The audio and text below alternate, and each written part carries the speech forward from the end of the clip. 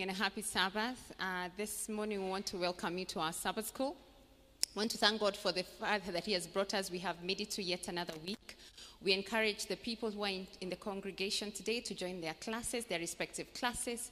And our viewers, good morning. We want to thank God for yet another morning and for giving us a yet another week. We have been looking at our lesson this quarter on managing for the Master till He comes. Have you been managing your resources for the Master? Have you been using that which He has given you for His glory? We looked at the different contracts that we have and the contracts of tithing. And last week we looked at the offerings for Jesus and the different types of offerings. And we want to thank God for resources and possessions that He has given us. And we want to see how then do we use the rest that He leaves for us. So this morning we're looking at how to deal with debt. And I wonder are we in debt? Brothers and sisters, are we in debt in our families? How have we found ourselves in debt? The debt crisis is real, both for nations and for individuals and for families. And we want to see, what does God say about the whole concept of debt? And so this morning, even as we prepare, let us look at what we have been looking at in the course of the past lessons. And last week, as we were looking at the offerings and looking at tithe and returning to the Lord that which belongs to Him, God is really faithful. Everything we have is because we have been given it to by God. And He then says, I then return to you 90%. Of that 90%, give a free will offering as a sign of thanksgiving. Now, then the rest that we are left with, what do we do with? And how do we manage those resources? So my name is Masi Odor. I will be moderating this session. And in continuation, we'll still be working with our elders who will be joining us. And this morning also, I'm joined by my sister. My sister Irene has joined me this morning. Irene, how are you? Fine, thank you. Yes. It's been an interesting week. Very interesting. Amen, amen. So maybe Irene, I could just, as we wait to begin, our day's lesson. This past week, today is the 5th lesson. I wonder what you have picked as a takeaway lesson for yourself. I have picked so many lessons in this week, so many life-changing lessons. I wonder what you have picked these few lessons that you could share with our viewers this morning. Thank you, Marcy.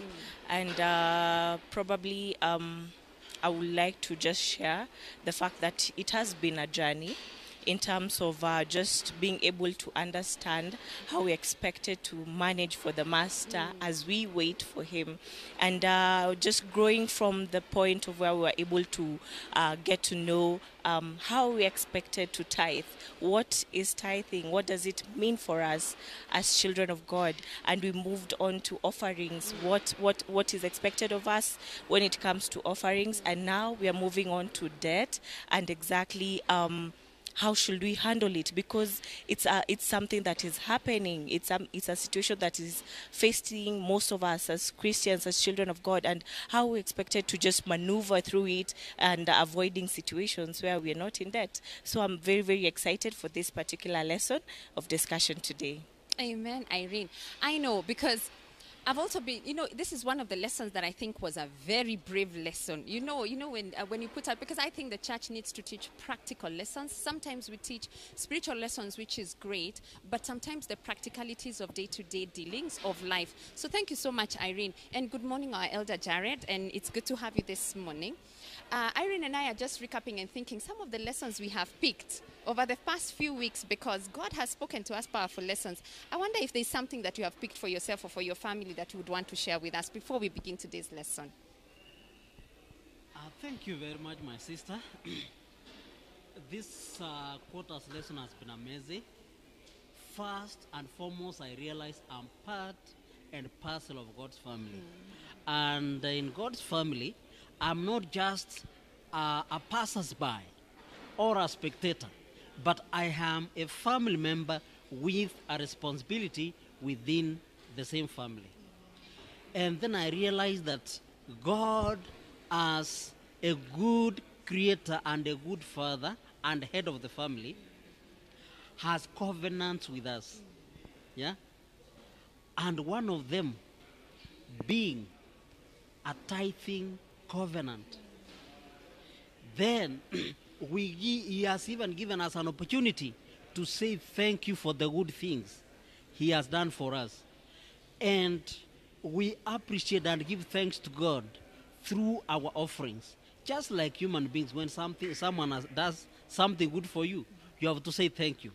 God has not prevented us from saying thank you, even when he's the one who provides, even what we give to him.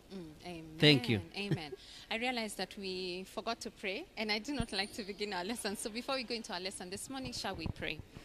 Our Father in heaven, thank you for a beautiful day this morning. Thank you for watching over us through the whole week and giving us yet another week that we can come here and learn of thee and the practicalities of your word this morning. As you teach us about dealing with debt, may you speak to us. May you fill us with your Holy Spirit, Father, for without you we cannot teach or even learn anything. Be with us this morning in Jesus' name. Amen. Amen. All right, so this morning, dealing with debt. Now, I was looking at the lesson, and it's very interesting. Our memory text, our text for memory, comes from Proverbs 22 and verse 7. And the Bible says that the rich rules over the poor, and the borrower is a servant of the lender. And I think when I was looking at this lesson, this was a very disturbing lesson for me. And you can see the lesson writer is saying one of the definitions of debt is living today on what you expect to earn in the future. And if we're going to just pause and think about that statement right there.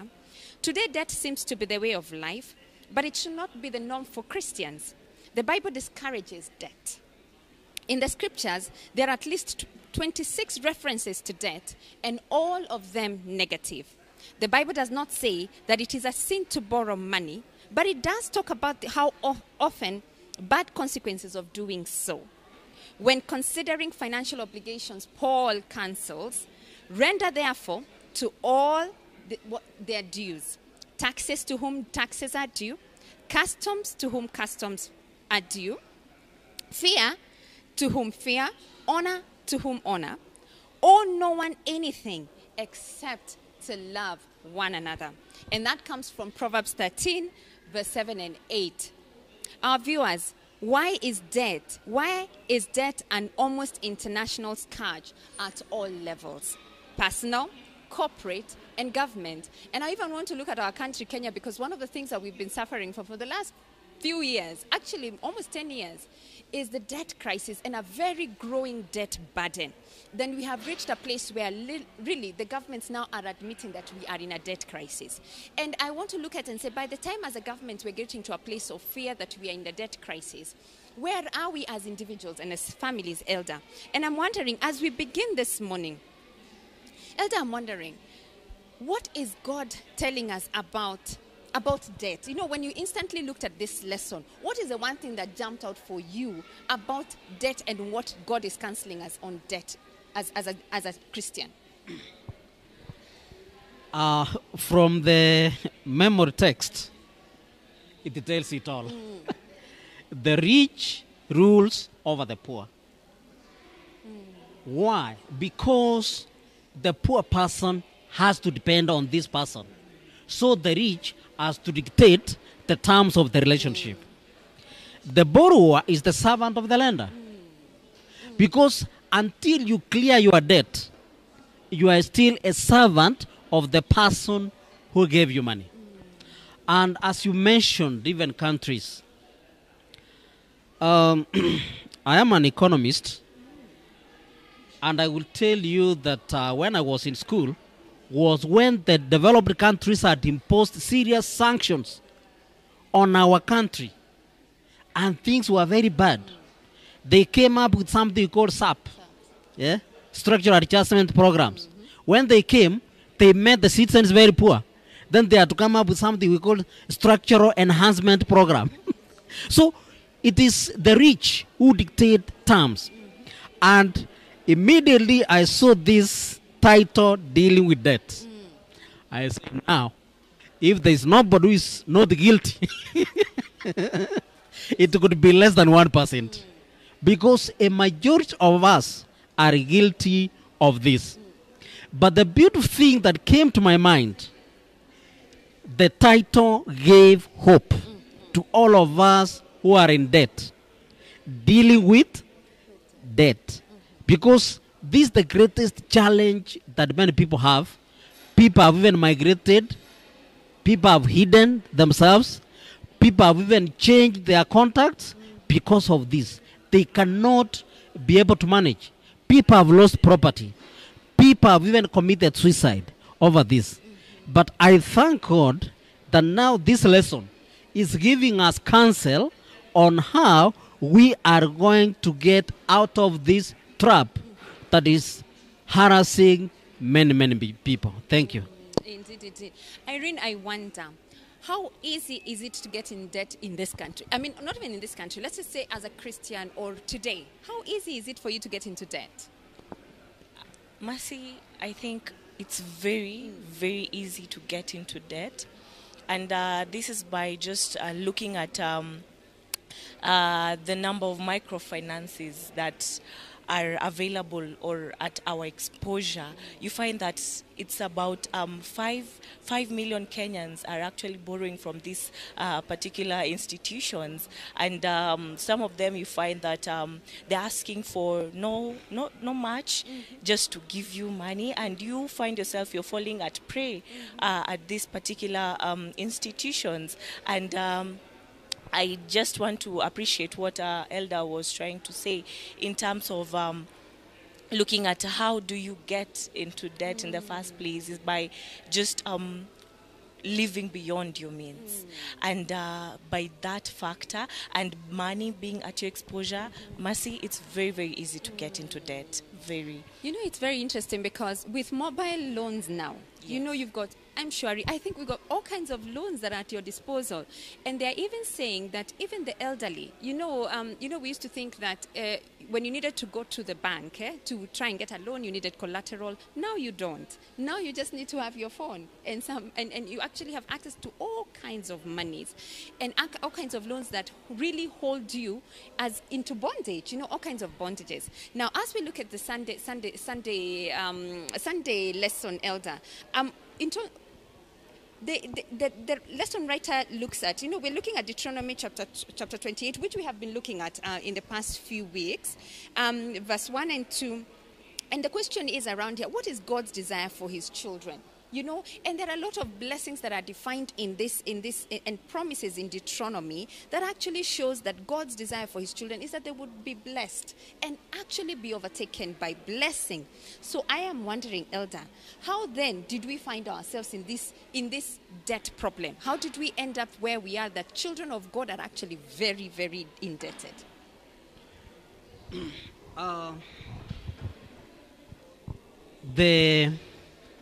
The reasons that make it easier for people to find themselves in problems. I will go to what the lesson writer has given us, and then I will mention others few. One of the reasons is ignorance. In fact, the lesson writer is saying that many people, even the educated, are financially illiterate. They were simply never exposed to biblical or even secular principles of money management. Some people think that when someone approaches you to give you a loan from the bank, you just take it. You are not even prepared. Yeah? But someone just came out of the blues and you are just filling in the forms. I've seen this with many of my colleagues at the workplace, to the point where people are not even able to afford fare to work.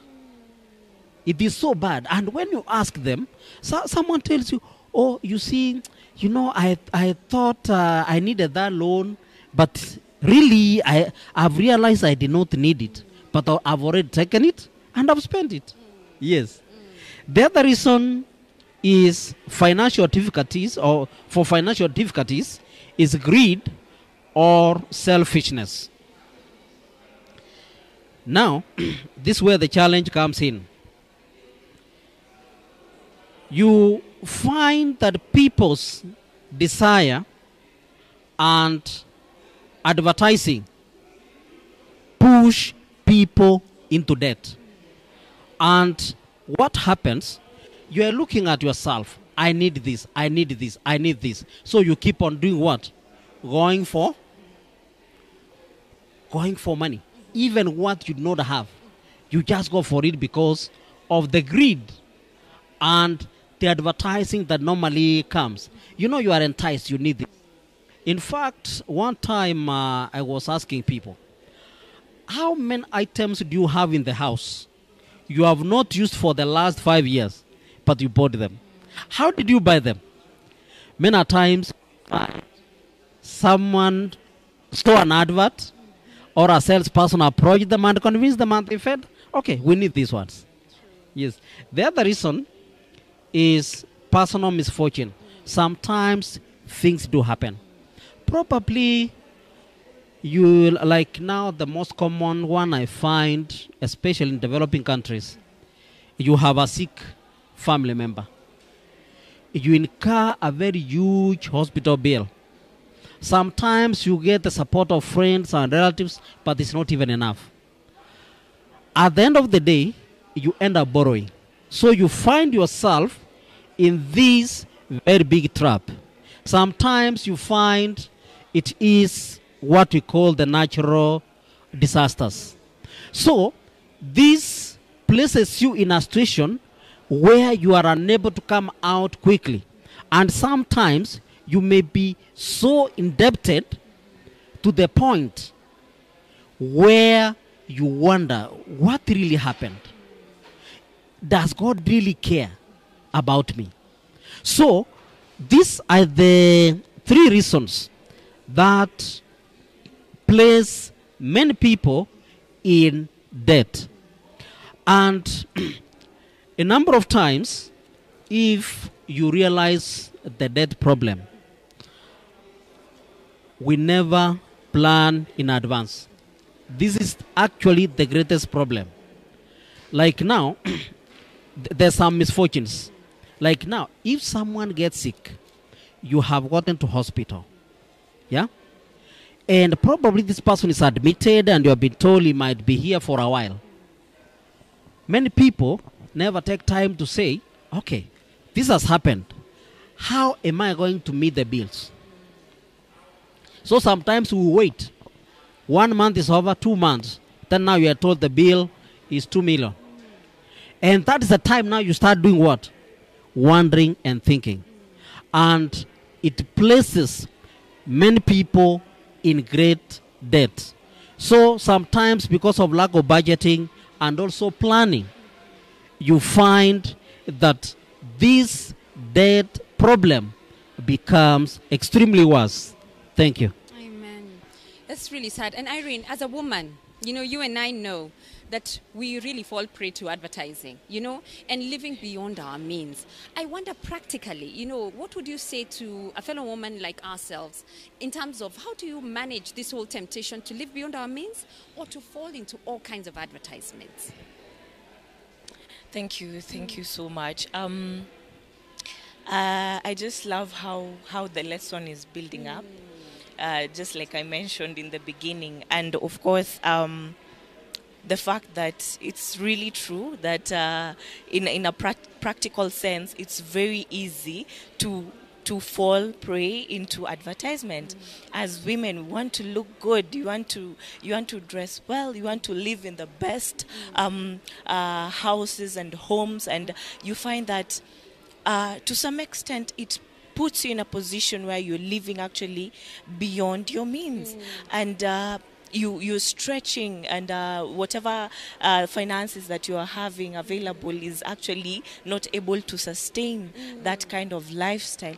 But I want to take us into text from the book of Malachi, chapter 3, verse 10. And I'll read it out loud. Bring the whole tithe into the storehouse, that there may be food in my house. Test me in this way, says the Lord Almighty, and see if it will not throw open the floodgates of heaven and pour out so much blessing that there will be not room enough to store it. A while back, the discussion of just being able to reach that point where blessings are overtaking us. And at this particular point, I'm looking at it or learning that, in fact, it starts from the point of tithing. Are you honoring God through your tithe? And through that, it's able to give you the discipline of how to manage that which you have. And even God commanding a blessing, God commanding wisdom in terms of managing the finances. And I believe, Sister Mercy, this is just how we will be able, as children of God, be able to overcome those desires and just tame them. And the Lord giving us the self-control that we need to manage what we have. Amen and amen. Elder Perry, it's good to have you this morning. And we see in 1 Timothy chapter 6 from verse 6 to 9 that we're told now in godliness with contentment is great gain. You know? And because we are reminded that we brought nothing with us and we will absolutely carry nothing with us. Yeah? So we're being told in terms of contentment. You know, contentment is a word, but I'm wondering how practical it is. And you probably, among us, I think Elder Manyara and I are slightly older parents. I'm wondering, new younger ones, in terms of the temptation to, to want to amass wealth, but not just amass, but do it very quickly. Among Christians, among God's people, do we have contentment to wait?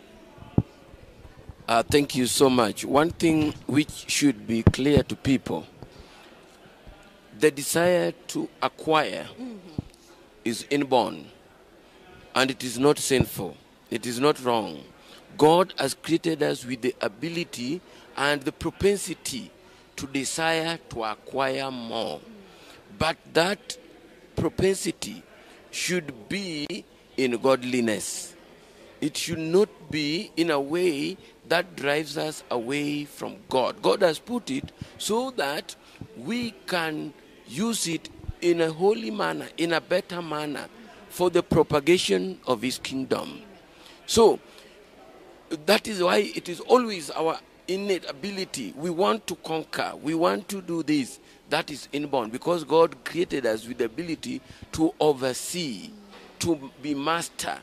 But that ability can also be misused by the evil one. So, and that is now where the danger has come, that there is the drive to get it now.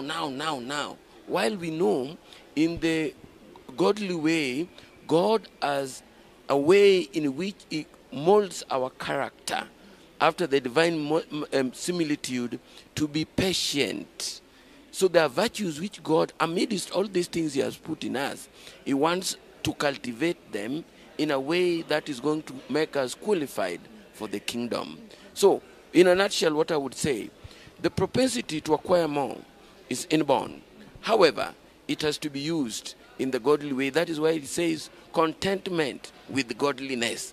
Because if it is left to drive us, it will drive us crazy. That is why people will kill for money, do this, but God is saying the love of money is the root of all evils. And He says our lives is not only pegged on acquiring and acquiring. There is much more to our lives.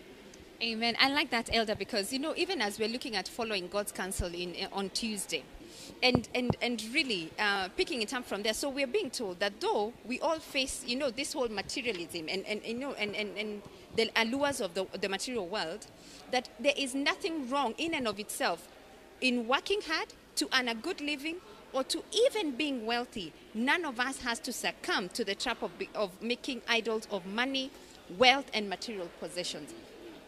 I'm wondering, Elder Manyara, in terms of, the counsel that God has given us in terms of how we look at possession and the world, how, what are some of, the lessons that we have picked from this lesson in terms of how to approach this whole of acquiring wealth without becoming, without becoming trapped into worshipping wealth? Okay, the counsel given in Matthew chapter 26, verse 24, you cannot serve two masters. We only have one master. And who is who? God. If we have another master, who becomes the possessions that we have, it will become impossible to serve both. So we'll love one and hate the other one. Yeah? And which one are we likely to hate?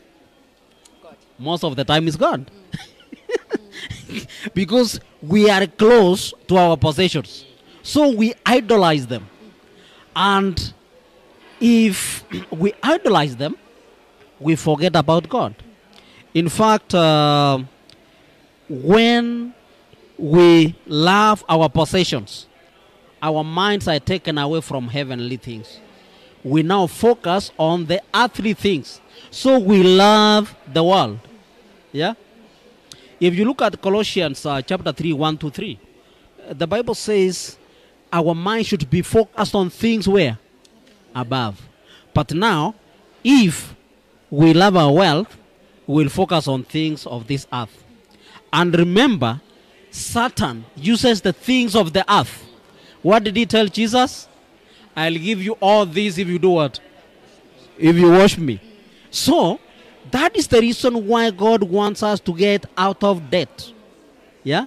And out of the desire for earthly things, valuing them above God. Because if we get out of debt, we are able, in a sense, to focus on who helped us to get out of what? Debt. Because it's God who provides the resources that we need. And in any case, as children of God, this lesson has come in handy. And actually, the title for Monday, Following Godly Counsel, in acquiring wealth and even on how to get out of debt. Yeah, thank you. Amen. Thank you very, very much. And yes, as I was looking at that, the counsel of do not love the world or the things in this world. And I'm wondering, Sister Irene, I have seen, I was in university many years ago, but I have seen a trend among which, young people, you can see a situation where right now you will hear a young person say, but I don't want anything to do with him. A young girl saying, of a godly young man in church, that I want nothing to do with that person, but he's broke. He has nothing. I don't know what counsel we're giving our young people to know that even many of us started very, very broke. We can't say we are very rich, but God, it's steps, the steps of coming into the practicalities of life. And I'm wondering, what counsel would we give young people about this whole of loving the world and the things of this world as young people?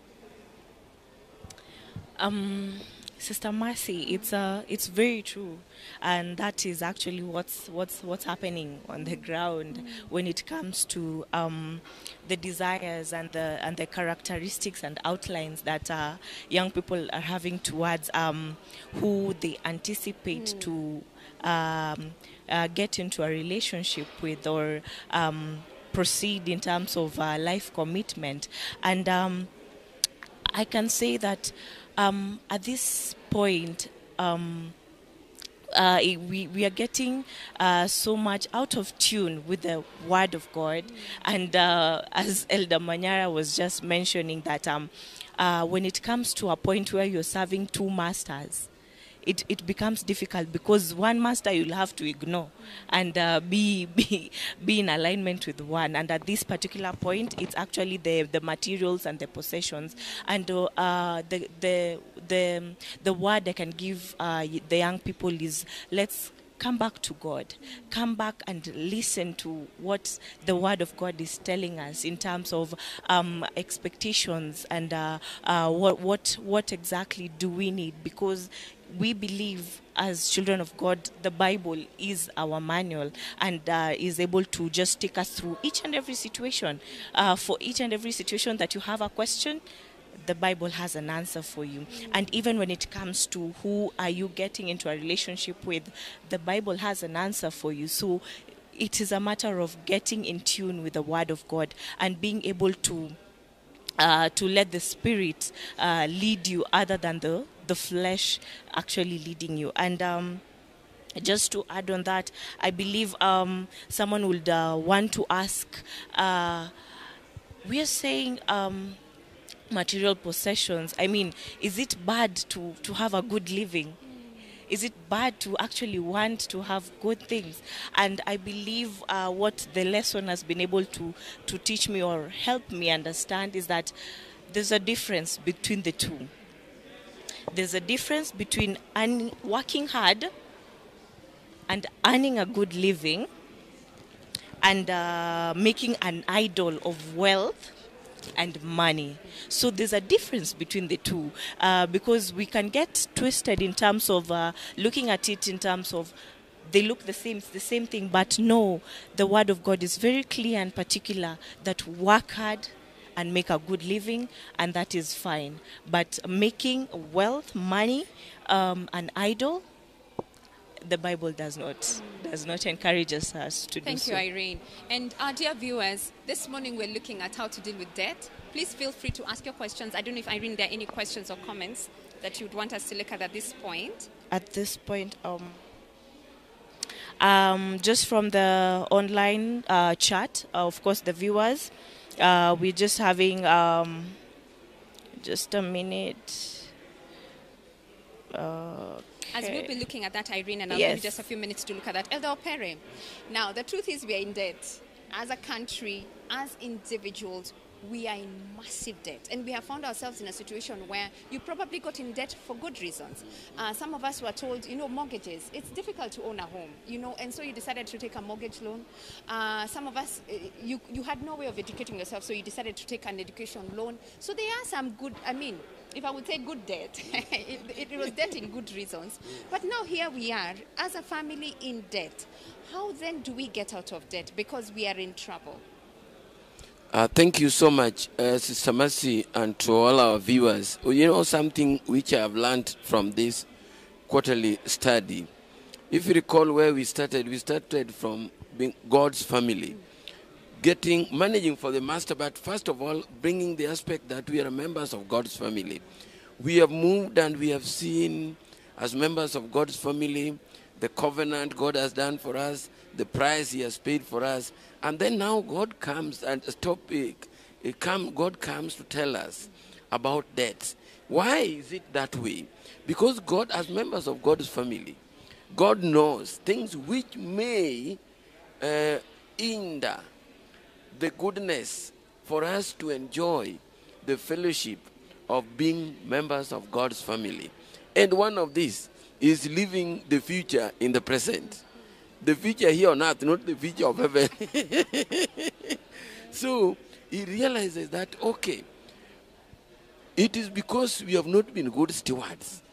That is why we find ourselves in the hole. As the older age goes, that when you find yourself in the hole, do not continue to dig. So one of the ways now we are being cancelled to get out of the debt is that, like you had said, contentment with Christ. One thing, we must purpose to be contented. That is, we must plan and be deliberate to defer some gratifications for the present to a later date, so that we do not just want to fulfill things right now. If there are things which can be fulfilled in the future, then we defer them. But now you ask the question. It is said there is no way a country can prosper without debts, or individuals like we're putting the mortgage. But, so what do we do? The Bible has told us in Proverbs, I love the way Proverbs 22, the one we had read, also had told us, 22, the text, the memory text. I think it was Proverbs 22 told us something. Okay, when we borrow, we become the rich rules over the poor, and the borrower is a servant to the lender. But now, one thing is for sure. The Bible also tells us in Proverbs 6 verse 1 that before you become a surety, get to know. You know what happens? The Bible, in a way, knows and that we will be in debt. But it gives us a way in which we need to avoid the debt, if at all it is possible. It tells us we must be you have to do due diligence. Well, that is what I read with Proverbs chapter 6, verse 1. Because it says these words, my sister. My son, if you become surety for your friends, if you have shaken hands in pledge for a stranger, you are snared by the words of your mouth. You are taken by the words of your mouth. So do this, my son, and deliver yourself. For you have come into the hand of your friend. Go and humble yourself, plead with your friend. Give no sleep to your eyes, no slumber to your eyelids. Deliver yourselves like a gazelle from the hands of the hunter, and like a bird from the hands of a fowler. The Bible gives us opportunity also to do due diligence before we get ourselves into this.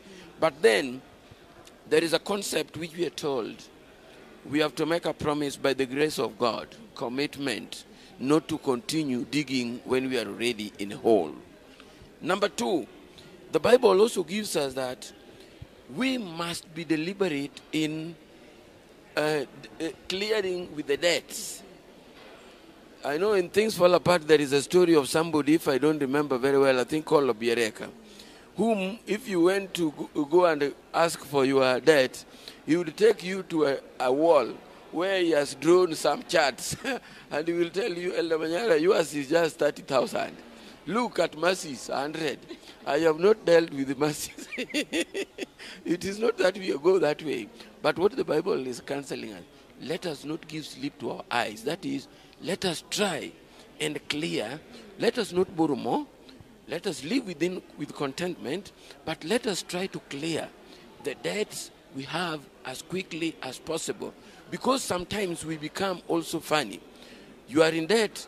God blesses you with a windfall. Instead of trying to clear them, you live life normally until the person who had lent you anakutana na wewe anashangaa na huyu si amekataa kunilipa anasema bado hana kitu. But the way you are living better life than the person you borrowed. Then lastly, another thing I would say is that let us decide, let us be specific and be deliberate. Apart from clearing them, let us also be, I would say, let us work hard. The Bible has given us a methodology, or better methodology, in the book of Proverbs chapter 11, which, chapter 12 verse 11, it says, he who tills his land will be satisfied with bread, but he who follows frivolity is devoid of understanding. The Bible, the biblical principle of living debt-free is to work hard. I know in Kenya nowadays we talk of working smart, but working smart in Kenya has a different connotation. It means if it is a tender, how much are you going to get out of it? What are you going to cut?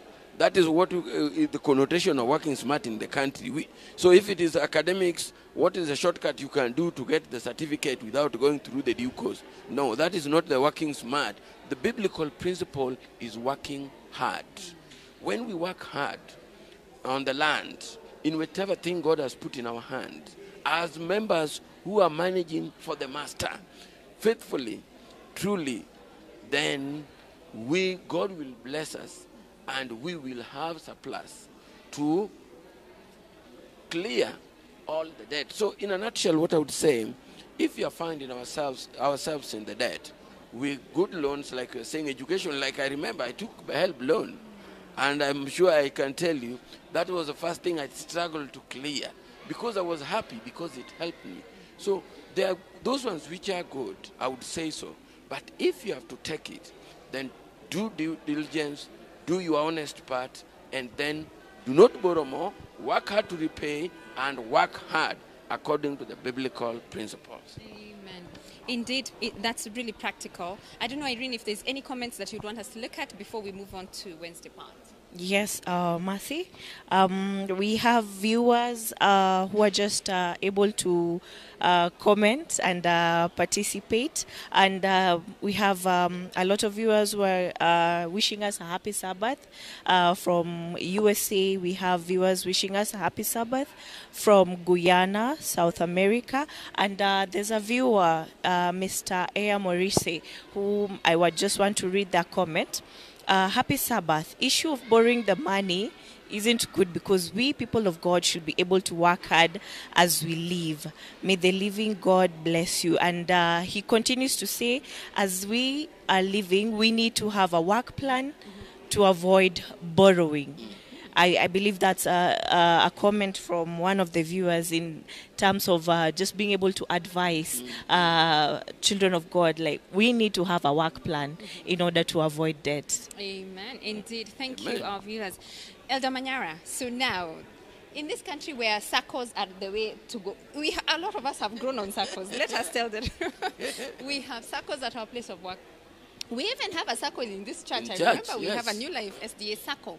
Now, and the Bible yet is telling us, no, do not swear surety for anybody. So, Elder, what are we going to do with our lives? What are we going to do? Because we have sworn surety for people.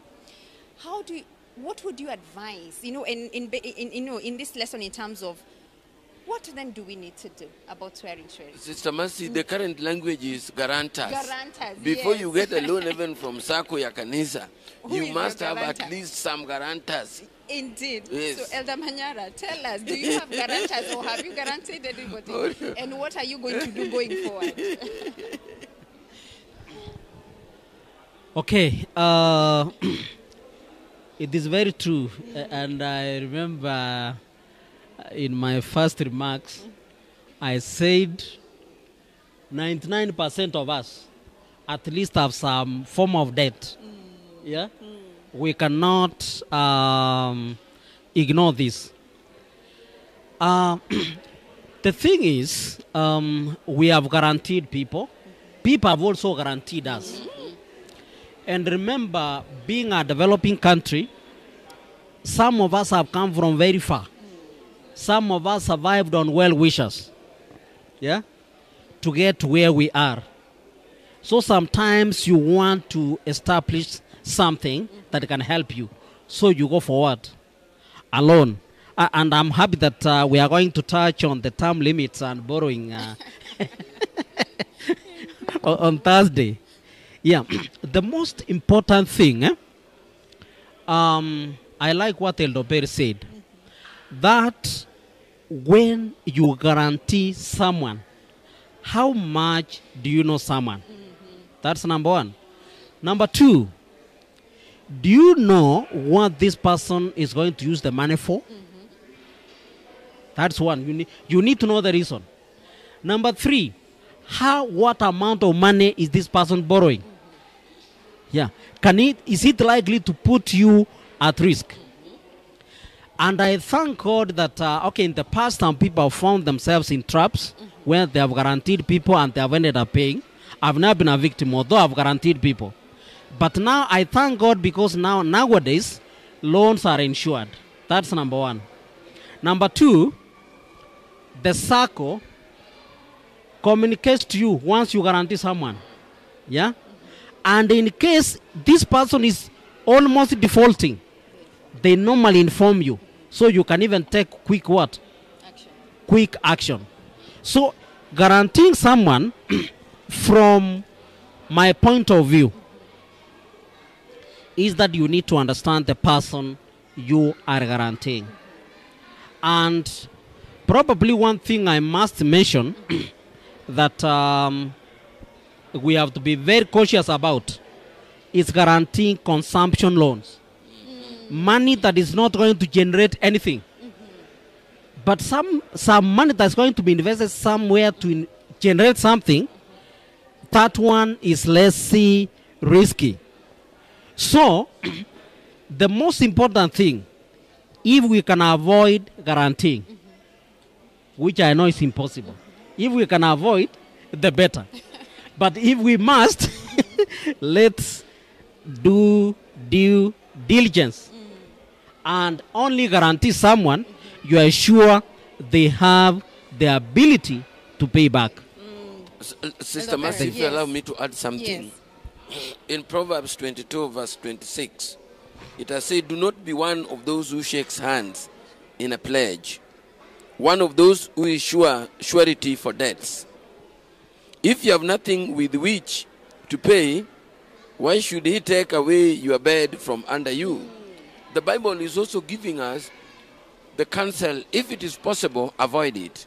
But if it has to be there, then we must do due diligence. Because it says, if you have nothing to pay, meaning we have to do due diligence. Even before we become a surety. You know, I've seen at places of work, a form is brought, just a friend wants to take loan. In a petition, El Manyara weka signature. What how much are you guaranteeing? 50,000. Unaweka, you have not inquired. How is the relationship of this person and money? Because that is what Elder was saying. What is the relationship of this person with money? Because somebody can take loan in the name of education, he goes and drinks it. It diverts it. How is the relationship of this person with the money?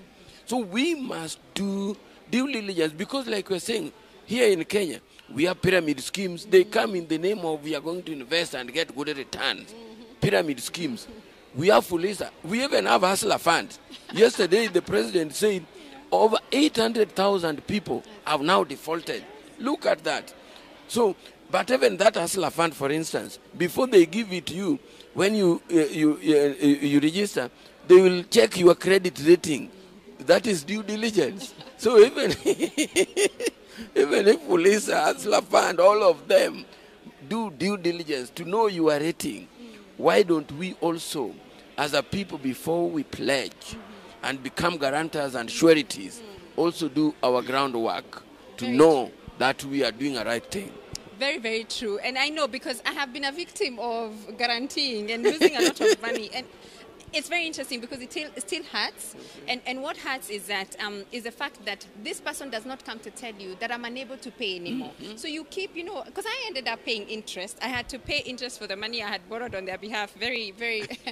But also, there's a concept about, and I don't know if Irene, you've heard of this. So personally, the one thing I learned from that experience is that if you give money to friends or family, give what you can afford to lose.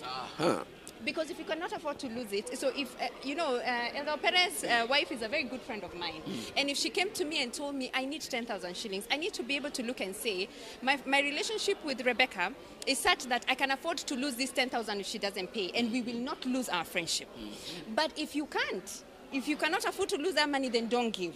But, I'm looking at the writer of the lesson because they're coming from a different, a different contextual background. And so they're saying, do not swear surety. He's even saying, do not even swear surety for your own children in this case. But I'm wondering, in Africa, are we really able to actually say, I am sorry, I cannot guarantee you.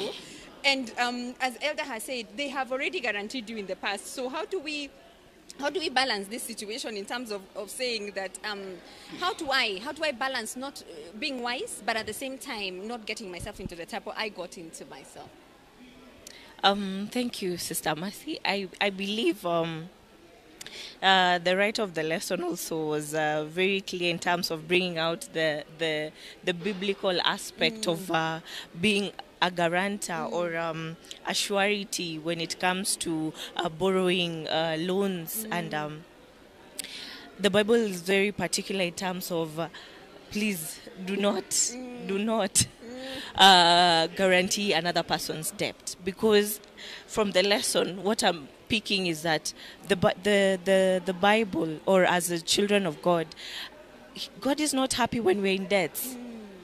So when it comes to a situation whereby you are forced to be in debt, as we've seen in the beginning, that one of the reasons you could be in debt is because of a calamity, a catastrophe, something that has happened and it's beyond your control, and you need to get that extra money to cover up for something that has happened. And when it comes to guaranteeing someone to get a debt, I believe the Bible is very particular. Just know, even if it is your child, even if it's your immediate family, it's just not encouraged. And that is one way of just keeping us away from those difficult situations and conversations of, I helped you get some money, but they are following me. They are following me. So it really helps us to avoid such tough situations between us. Yes. Yeah. Get rich quickly. Elder Manyara, I have a deal and I have introduced it to you. How do we handle this? Because they are real. We have seen so many of this in this country. how do we handle those get-rich schemes? This is one of the traps that the devil uses. People come talk, and you see how you are becoming a billionaire, not tomorrow, but in the next 1 hour. Yeah. And it appeals to our desire to acquire wealth, as the Elder Mary was putting it. It is inborn. And many people's lives have been put in danger. When I just completed university, there were these people who came. They approached my uncle that they had been told there was someone who was buying some things. I'm sure you have heard some things like Mercury, the coins of Queen Elizabeth, King George. And those people are giving 400 million. In the 90s, that is the amount of money Kenya could borrow. Then I wondered, I asked these people, 400 million, yes, in cash, or how is it given? At least it's in cash. I say, no, this can't work. Then I was told to take them somewhere to the person who was taking us, to the guy who was going to give the money. Now the guy who is taking us looks more miserable. I looked at it, and I thank God because He has created me a very critical person. I analyze something before I take action. And many times, on my part, something called get rich quickly. It is not. I say, I have a principle. Let me go up using the stairs, not the lift. Because if you use the lift and there is power failure, you know where you'll be. So, this is one of the things that has trapped people. People are never contented. You may not have all that you wished, but the thing is, you need to have that contentment and move step by step. And be sure of the step that you are moving. I am a lecturer, and I will tell you I'm coming across many students who have taken the school fees and spent it on betting in the hope of getting money. And they have ended up losing. In fact, some have even been disowned by their own what? Their own families. In fact, the fact is, anybody telling you that you are going to get rich in the next few seconds, I like the way the lesson writer was putting it. Don't walk. Run as fast as you can. In fact, you are on your way to the grave. Thank you. That is true. And I thank God that you've raised the issue of betting, because a lot of our young people are actually trapped in that betting. Whether it's football, betting car, I don't even know. There are so many. And I think the trap comes in when that one person wins the 12 million. And all of them now believe they're going to be that one person. I saw a situation where a university graduate is sitting at home and saying, but my luck is coming. My luck is coming. And every year is passing with this young man is not working, waiting for his luck. What a danger indeed. As I was reading this lesson, Elder Opere, and I came across Deuteronomy chapter 15, verse 1 to 5. And it strongly disturbed me. And first because, God is looking at terms and limits and borrowing points. But the fact that the Bible talks about after 7 years, you shall forgive or forfeit this debt. I wonder, you could take us through that, even as we ask ourselves questions around then what is the responsibility of the borrower? And is it possible that there are loopholes for people to take advantage of this principle if we are applying it today? Thank you so much. I think that is a very critical chapter which people have used negatively instead of positively. Let's read verse 1 to 2, and for the verse 3. At the end of every 7 years, you shall grant a release of debts. And this is the form of the release. Every creditor who has lent anything to his neighbor shall release it. He shall not require it of his neighbor or his brother, because it is called the Lord's release.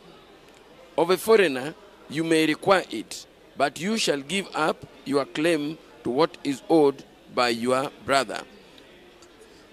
I want to leave it there.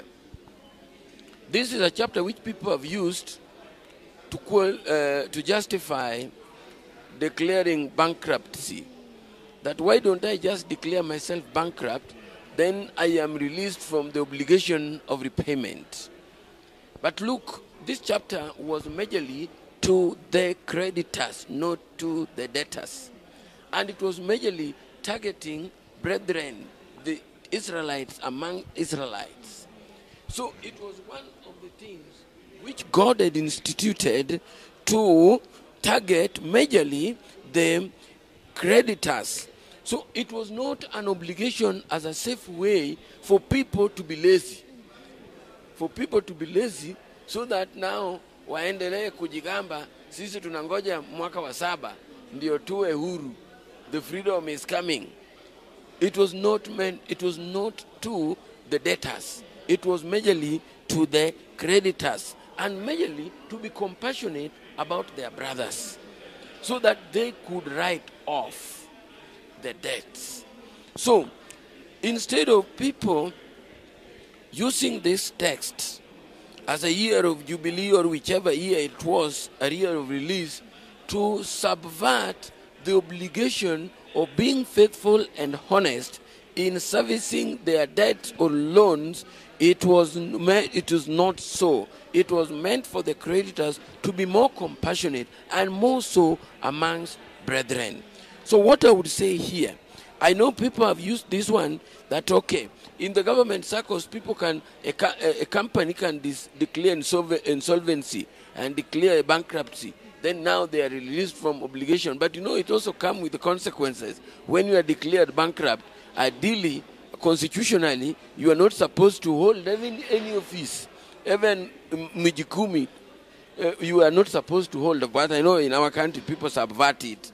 They declare that to avoid obligation, but the following day, they are the bosses. But biblically, what we are told here, the Lord required these people to be honest, to be hardworking, to be responsible, and to be compassionate. Because truly, as we say, debts can come in different forms, some due to natural calamities, some due to sicknesses. And in that case, it is good to show compassion, so more so the creditors could show compassion to their less fortunate brethren. But it was not an obligation, it was not for the debtors now to just walk free and not to take their responsibility by doing the honest part to service their loans and debts. Sister Mercy, Yes, please, Elder. I have looked at this, and it has reminded me, as children of God, how can we apply this in our context? Just want to give an illustration. Someone was taking his children to school. He borrowed some money from me in the hope that he was going to pay me at the end of the month. 2 weeks later, the wife fell sick and she was admitted for over a month. And at the end of the month, he came back and told me, I took your money, but I'm in this situation. Could you mind? Yeah? Could you mind if you give me more time? Now I cannot tell you specifically when I can pay you back. I looked at it and I asked myself, this person has not even asked for support from me for his sick wife. Suppose he had asked, I could have given what? A donation. I simply told him, if you also won't mind, can I release you from that debt so that you take care of what? Your sick wife. Of your sick wife. Because he had really spent a lot. And I knew he could either not pay or it could take him over a year to pay me back. But with that compassion that Elder was saying, I looked at it and said, I'm a child of God. God has blessed me. And I can't be poor by missing this money. So I released him from that debt. And in my view, it could be Christian sometimes not to drag people into prison. Yeah? Especially when things are not of their own making. Yeah? To owe us a lot of money or to be unable to pay us back. Thank you. Indeed. I don't know, Irene, in your experience, if you've ever had a situation where you either needed someone to forgive, to sort of release you, or you needed to release somebody, and, just practically, and if not, that's still fine. Yes, Wasi, I think I've been in such kind of a position. And as even we are talking about debt, I can just take us a while back. I was in debt. And for this particular debt, I actually, I was not in a situation, but someone else was in a situation and asked me to borrow for them the money because they felt, I'm not eligible, but you are. Probably you could borrow for me, borrow for us, then we'll sort it out. So I believe we've tackled the situations of being a guarantor. We've tackled situations where it's you borrowing, but looking at the place where it was you borrowing for someone else. And it reached a point whereby the loan I borrowed for the person, they were able to sort out the emergency or the situation they were in, and I was left with that debt. And they just cut off in terms of they felt they are not responsible. And you're like, but we're in agreement. What is happening? And it was a really difficult situation because now it is you being followed and being given this threatening information in terms of we are coming for you, and you now have to sit down and plan how you're going to repay this that someone else was able to utilize. And it took a whole period of time just to be able to clear that. And you can just imagine what was going on between me and the person, because this is an agreement we got into, but one of us is not honoring. And it can bring that discomfort between us as Christians. And it really takes the mercy of God just to be able to release it and say, okay, fine, yeah, it is over. Indeed. I know, because when I was reading this lesson, Thursday really disturbed me. And the reason why I said it disturbed me, because I know somebody who owed me a lot of money, in a situation like that. And I had held on to that money for a long time. And now we are coming up to almost to the 10th year. And I've been hoping that they would pay. And when I saw this, I said, well, maybe the Lord is sending me a message of saying it is time to release. It hurts. It's not easy. It's not easy because it's not humanly easy. However, the Lord is able to provide. We have come this far. We have never needed to use it. I mean, we didn't become poor as a result of it. But also what I am saying, Irene, is that for Christians as well, let us not be careless, as Elder has said. Let's not be the kind of people who someone does you a favor and then you get them into trouble because you do not want to honor your word. And as I'm looking, as we're slowly coming to the close of our lesson, it's been a very powerful lesson. I see practical lessons that, like our lesson contributor had put out in terms of, the different steps of eliminating debt. Yeah, we have said sometimes debt is necessary, and we find ourselves in a situation where we do need some debt.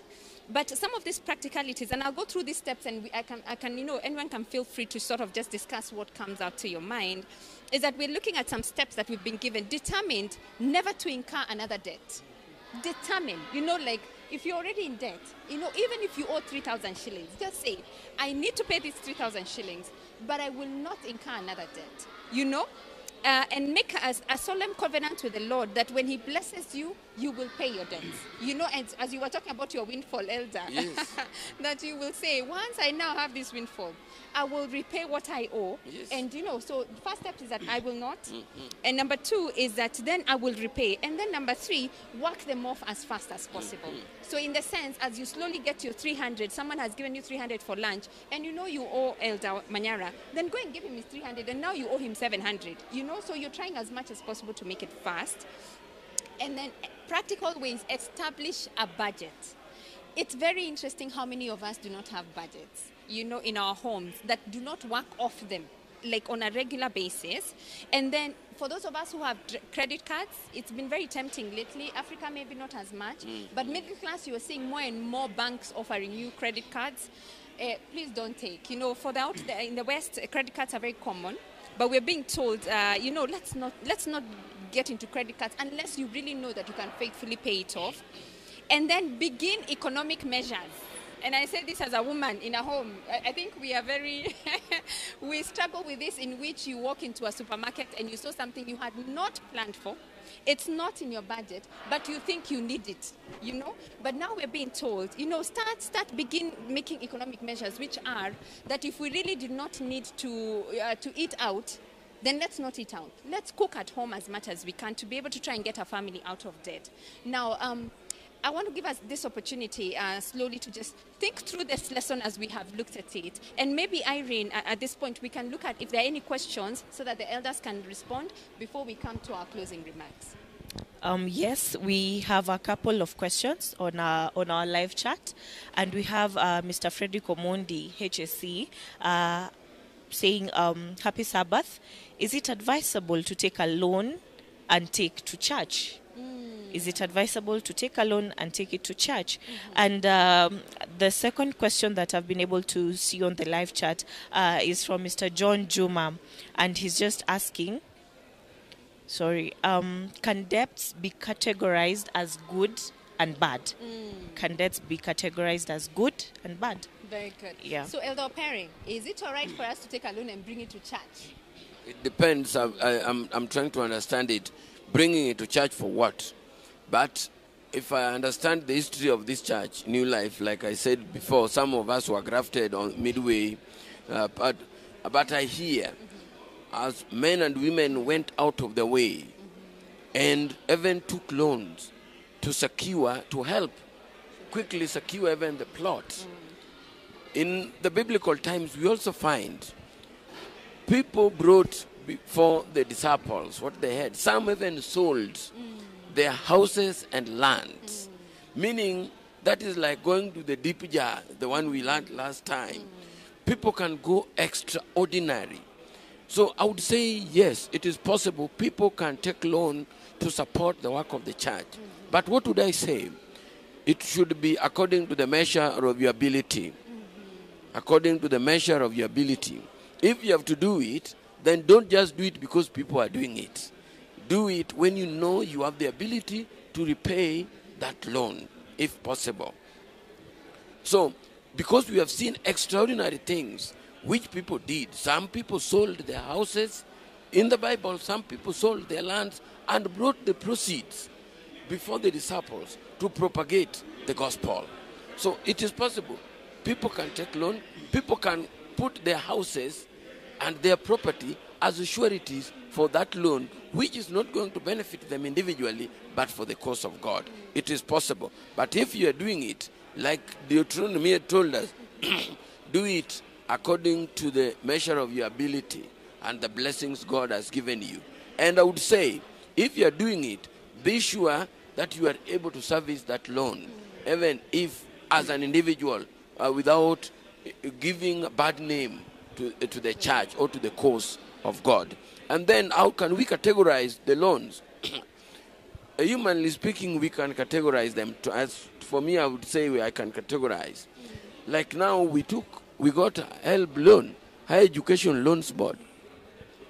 Honestly, Without that loan, I don't think I would have gone through university, through diploma, bachelor's, master's, now PhD. Now, because it is what helped me to do that. So I categorize it as a good loan. But I would say there are also some loans which may be bad. Like Elder was saying, people bet. You may go take a loan in the name of education, or you baptize it in another way, but you're going to bet, put it in pyramid scheme, like the DESI. Or you are taking it to, I know there is cryptocurrency which is also now trending. I have not done much research on it, so I may not comment on it. But I know people borrow to go and invest in some things which may not have proper return, or even if they have proper return in the name, they may not be glorifying God. So I would say there are loans to me which I would categorize as good. Like now, if it is a loan towards education to make me get education, and after that I pay. But if it is loan which is not also in accordance to the will of God, or for something which is not going to give glory to God, then I would not call it good loan. I'm not a financial expert, but and I know I'm a good steward. My relationship with money, how I handle money, are from the biblical principles. So by divine design, I can see that which is not very good if I have to take loans. If it is something I can save, I better have a saving plan to buy it, maybe after some period. Elder Manyana, today I have discovered you're an economist. And I know as a country we say there is good and bad loans. And it's true, because sometimes a country cannot run without some of these debts. You know, they do need. But yes, as you know, following on what Elder Opere has said in answering that question, good or bad loans, what would you advise, especially at an individual level? Good loans are those that you are able to pay back. Bad loans are those you are unable to pay. You take, but you will not be able to pay. In fact, in the business sense, when you talk about bad debts, there are those that people took from your business and they are not paying. And actually, those are the debts that the companies normally write off. Yes, because they have no hope of getting them back. But I want to say what the lesson writer was saying. When we borrow, just make sure that you have the best deal possible and the best interest rate available. Most of the time, people take loans and the interest rates are astronomical. In fact, the interest rates are geometrical, engineer. How do you call them? The GB. Geometrical progression. You find that the interest in just 2 months is twice the amount of money that you did what? Yeah. You borrowed. It is good to get the best deal. Let me take my example. I like giving a personal testimony. When I take a loan, the things I consider. One, what is the repayment period? What is the interest rate? And will I be able to have cleared it by that time? Number two, when I take this loan, they start part of my salary that go into the payment of the loan. How will I fill up that gap that is created? Because now this is where more debts come in, because you find you are not able to pay for your house rent, you are not able to pay fees. Now you go borrowing now from people and these other Shylocks. And then you find yourself getting into more trouble. The other thing I consider, anything that is consumption that I'm not going to use to generate more money, I borrow the minimum. The only money I borrow more is the one that I'm going to invest to generate other money. And I have done my study that when I invest in this, there's something that is going to come. I'm not just borrowing money, then I decide what to invest in. I decide, I do a business plan before I take that particular loan. And on taking a loan to take to church, the only question I can ask on that question is, why are you taking a loan to take to church? Is there a good reason? And this loan that you are taking to church, is the church going to pay you at some point so that you return it? Or you are taking a loan to take to church as an offering, and then it remains your responsibility? Because like in this church, I know when we were moving here, people took loans, and that was to enable us to clear our installments, and the church could refund that money later. But if it is something that we are going to give and the church is not going to pay back, as the rule is, what Elder Bear said, your ability. Take it to the church, and know that you are able to pay that back. Sister Mercy, maybe to add something. As we finish, yes. As we wind up. One, I know from the economic sense of the government, they say we should not borrow for recurrent expenditures. Recurrent expenditures are things like salaries.